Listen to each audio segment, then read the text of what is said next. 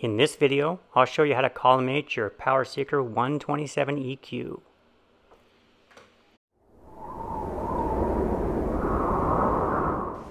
Okay, I've got a PowerSeeker 127 EQ here, and it's out of alignment. So I've got a laser collimator in here, and you can see that on my hand that the laser is coming out. It's not hitting the mirror correctly. I'll take the camera in and take a closer look. Okay, so I don't have a center spot on there, but I can see by eye that it's really high. And so I still have the lens in here. This is the Bird-Jones lens. It's basically a Barlow lens. So what I'm going to do to fix this, first thing I'm going to do is I'll take this out so that we just have direct sight without the lens. I'll put a center spot on the mirror, and then we'll go from there. So if you extend this all the way, it'll go to a certain point and then stop. So you can't remove it that way.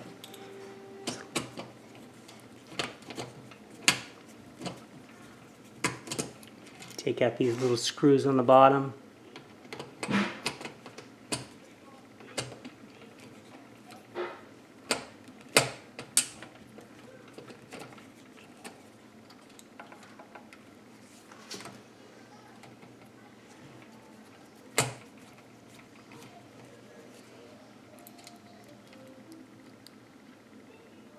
Okay, so here's the assembly. Got two screws, the gear. So I'm going to put this aside and not move this.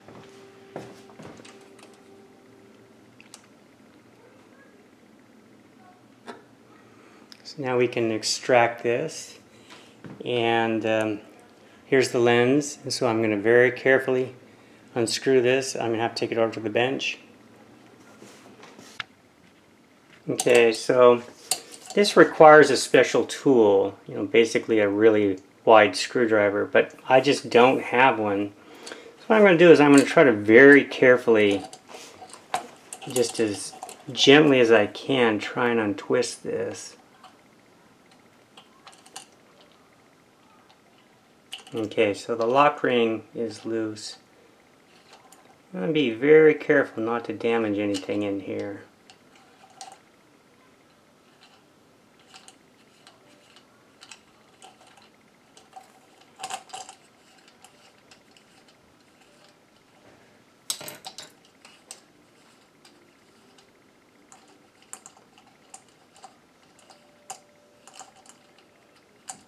Okay, so there's the lock ring.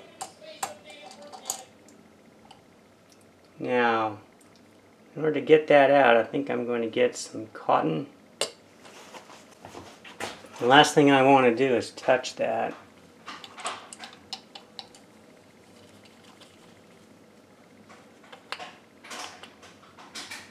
Okay. So I'm going to be very careful and put it in exactly the way I took it out, without ever touching it with my fingers. Okay, let's go back to the telescope. Okay, so now we can put this back in. And so what I'm going to do is, since it's a nice clean fit, I'm going to leave the little mechanism off until the very end. Now we'll put our laser collimator in here. Okay. And the purpose of doing that is we now have a smaller refined dot. So the next thing we're going to do is we're going to take the main mirror out and put a center spot on the mirror. Okay, now here's how this is set up. We have 6 identical screws, and just looking at it is very difficult to tell which ones of these screws does which, because we don't have any thumb screws or anything. This is how it came from the factory. So I have put some tape here, and if you're going, let's say, clockwise, this would be the latest one, the latest position of each one. So this would be approximately 2 o'clock, this is about 6 or 6:30, and this is about 10. Those screws are the actual collimation screws that adjust. And, secondly, they're the ones that hold it to the telescope. So these screws right here are the lock screws. So we're going to just loosen them up a little bit. the ones without the tape. And I highly suggest you put some tape on so you don't get this mixed up.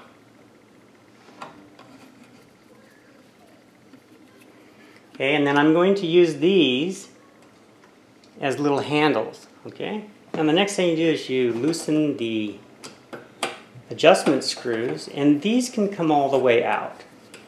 Now the last one I'm going to be very careful with, because you don't want this cell to drop on the floor. Okay. So on the very last one, I'm going to grab a hold of it. Okay, and that one, that's the, see, all right. I get it started, and then I'm going to stop with the wrench. What I'm going to do now is I'm just going to use my fingers, and I'm going to hold the cell. So I'm going to take a little bit of the slack off of here, okay? Because you don't want them at pulling it. Now we can take the mirror cell out. I'm not letting go. I'm going to put my screw down on the table. Now you can take these out very carefully, and the whole cell will come out. All right? So here's what's going on with this particular design. So the cell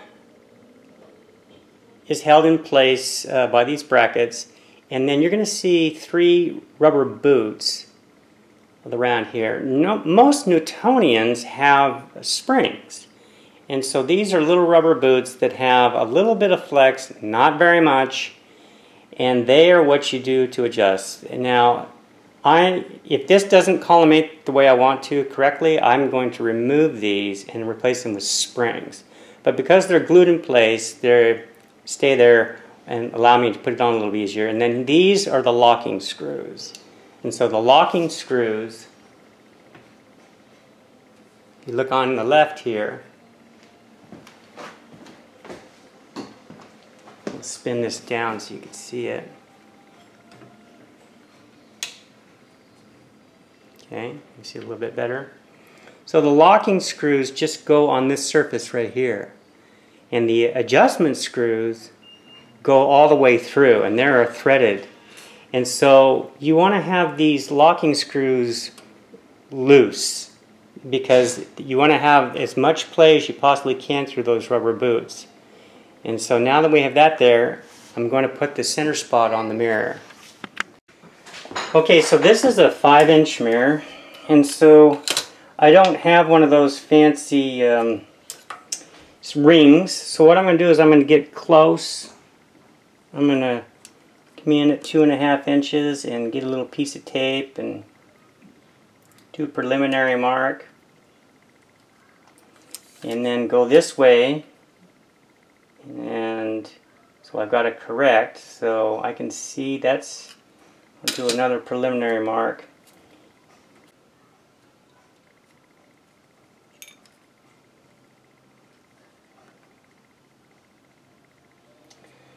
Okay, so what I'm going to do, I'm going to draw a little circle with the Sharpie. Use these as a guide.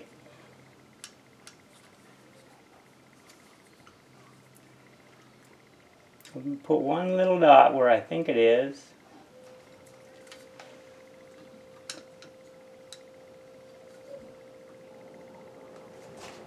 And I measure it from all different angles, and you know what? I got it pretty good. Alright, so I'll go ahead and take my tape off very, very carefully.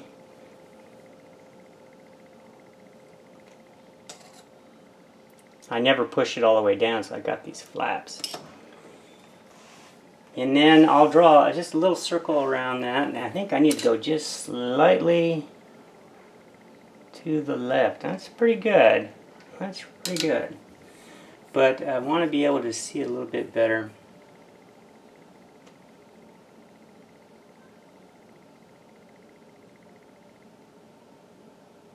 Okay.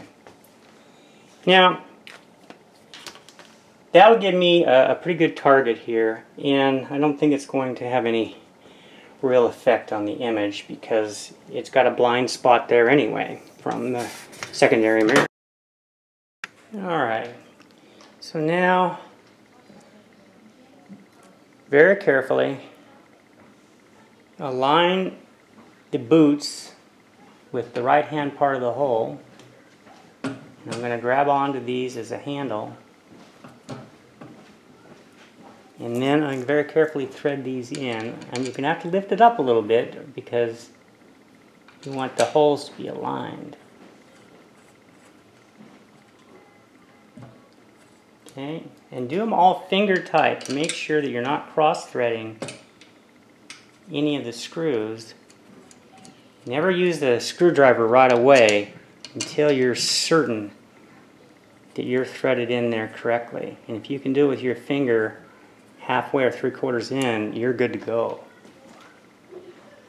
Okay, so only adjusting the ones with the tape.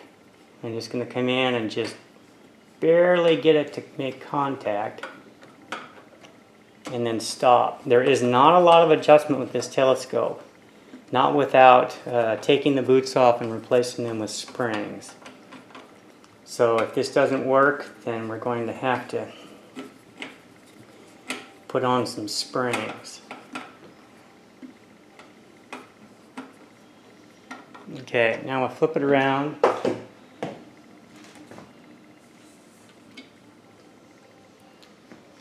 And put our laser collimator in there.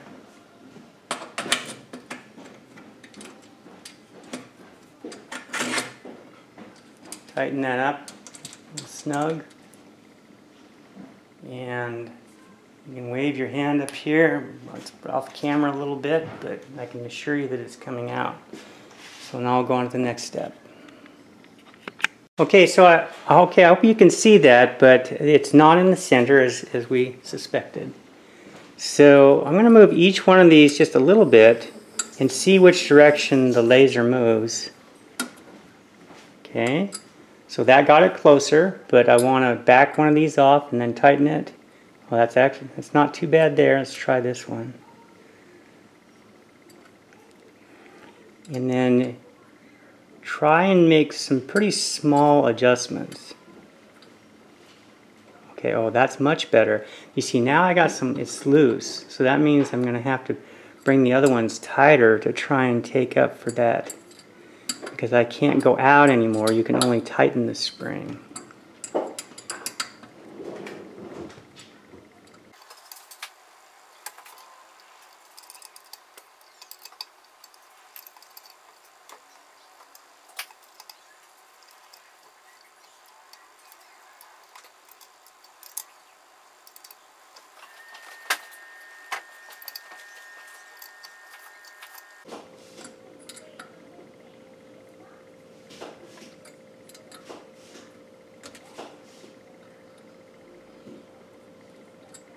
Okay, one more and I think we got it.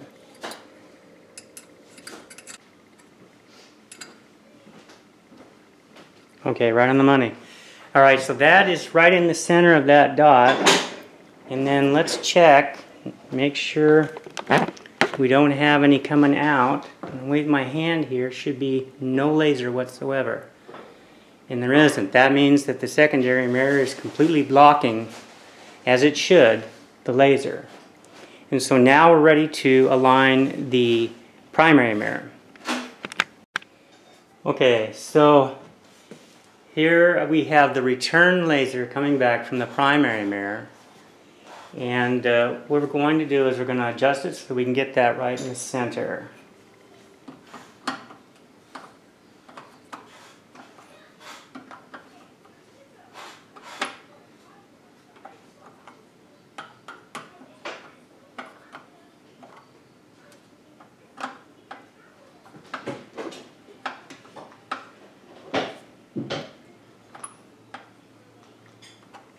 Okay, almost have it.